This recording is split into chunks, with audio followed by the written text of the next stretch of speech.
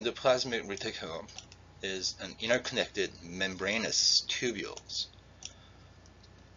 and they make and modify proteins if it's rough ER, and synthesize lipids if it's smooth ER, and it's continuous with the nuclear envelope, but it's hollow inside, and we call that lumen or cisternal space of the endoplasmic reticulum.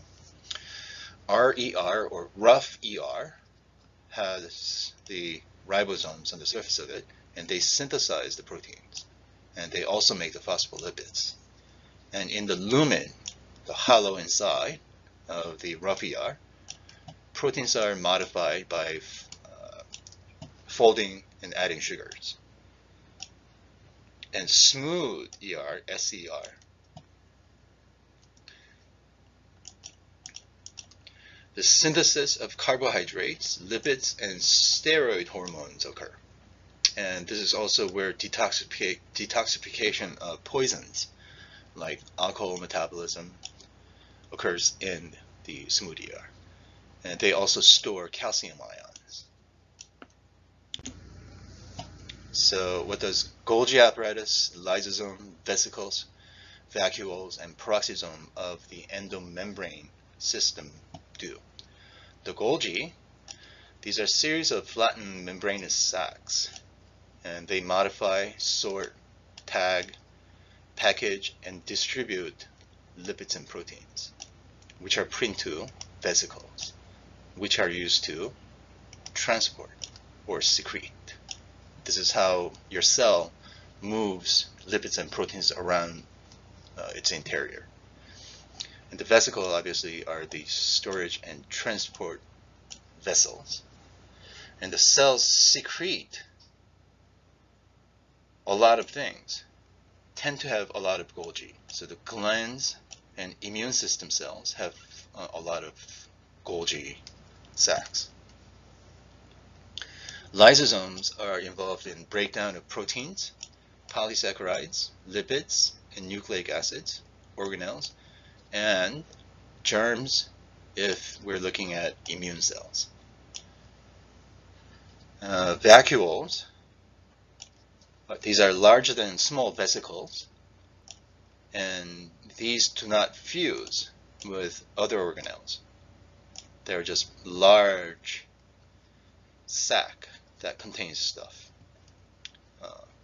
Peroxisomes contain, as you might have guessed, hydrogen peroxide, H2O2, for oxidizing and breaking down fatty acids and amino acids.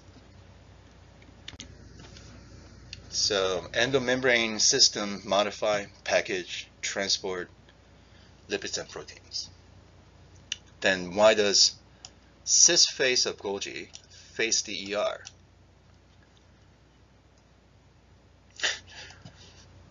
Well, it's because that's where things come from. Cis face has to face the ER because that's where it receives all the vesicles, packaged proteins, lipids from the rough ER and smooth ER. Ribosomes on the rough ER synthesize the proteins. It gets modified in the lumen. How does it get modified? It gets modified with folding and attachment of sugars. And it gets packaged into transport vesicles, like seen here, transport vesicles. And then the proteins are then modified in the Golgi by adding sugars again. Many proteins are glycoproteins, and they sometimes have many different types of sugar molecules attached to them. And then these proteins, modified proteins, are then again packaged into vesicles.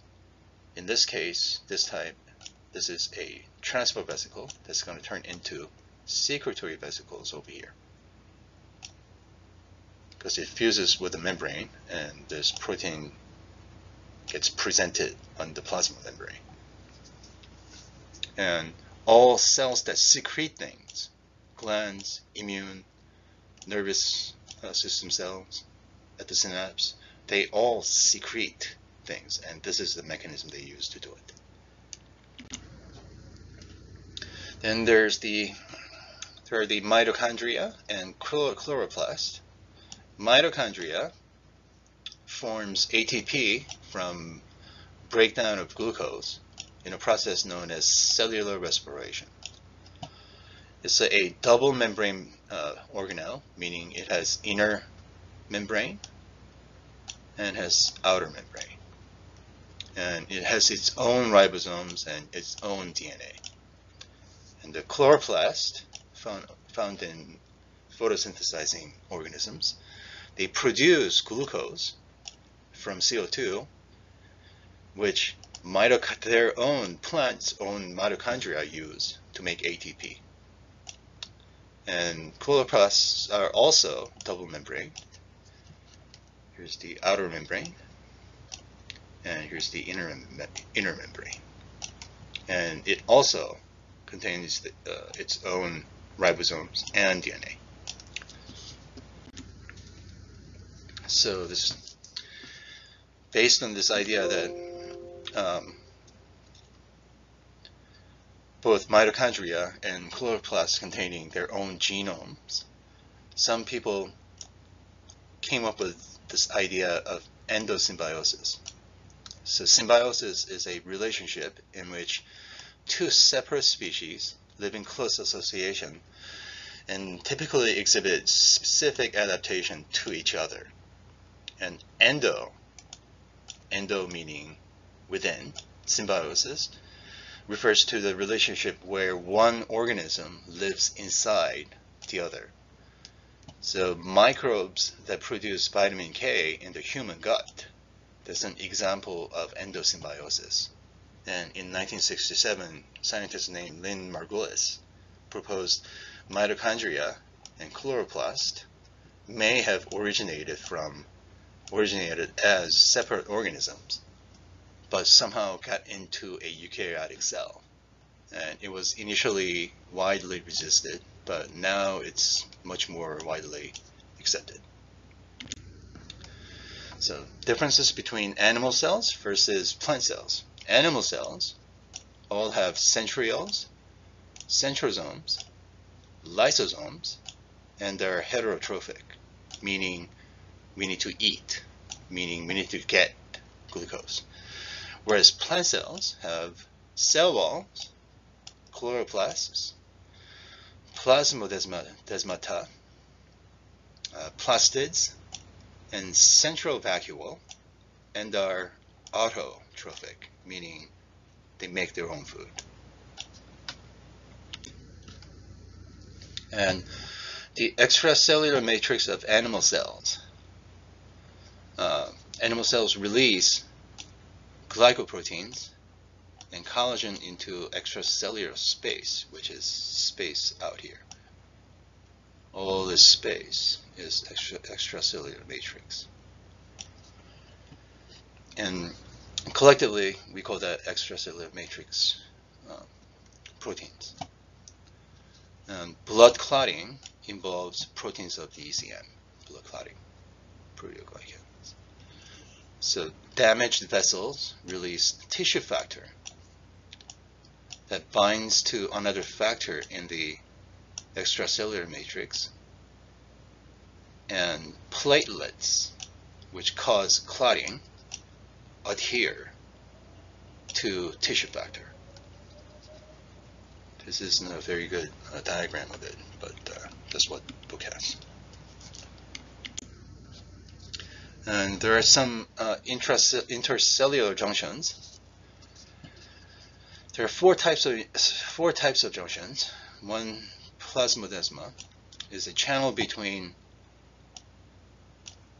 cell wall of two adjacent plant cells, and they regulate and they allow movement of nutrients, water, and so on and so forth between two different cells.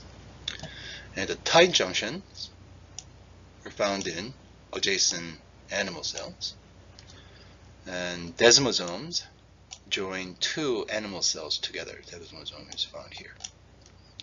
And the gap junction shown here, are often channels between two different animal cells. And they're made up of these proteins called connexin, which can be closed and which can be open. And when it opens, it functions as channel.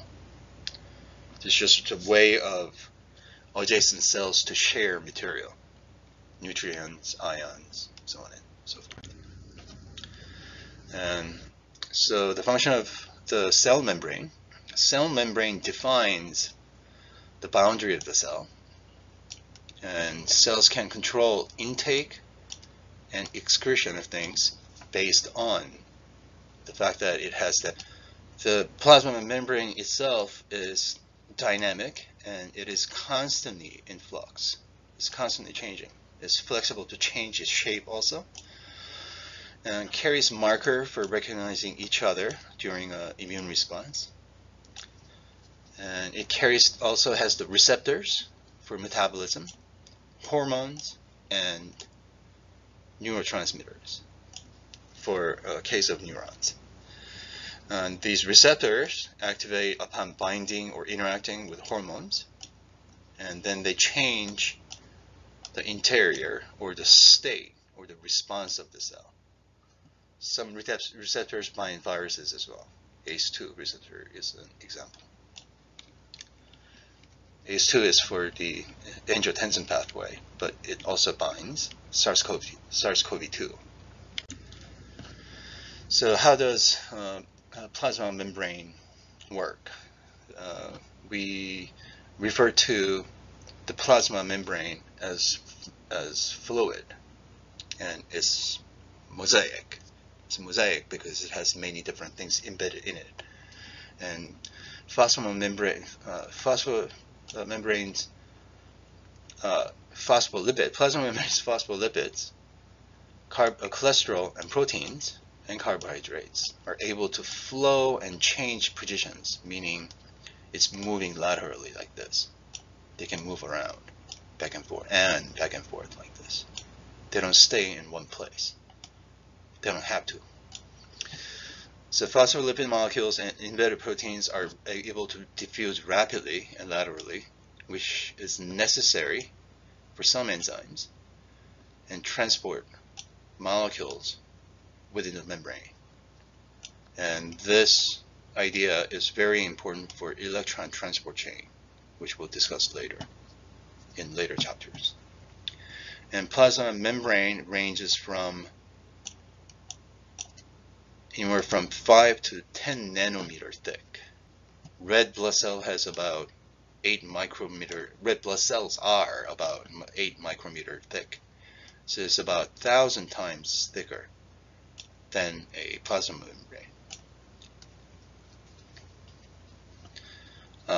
Most abundant in the plasma membrane are the phospholipids, proteins, and carbohydrates. Here's a glycolipid. It's a lipid that has a sugar, carbohydrate attached to it. Here's a glycoprotein. It's a protein with carbohydrate attached to it. Here's a protein channel, just like we've seen in gap junctions.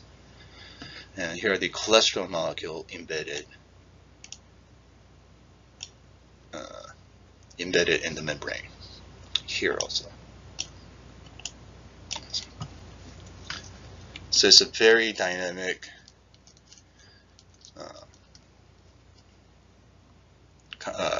organelle.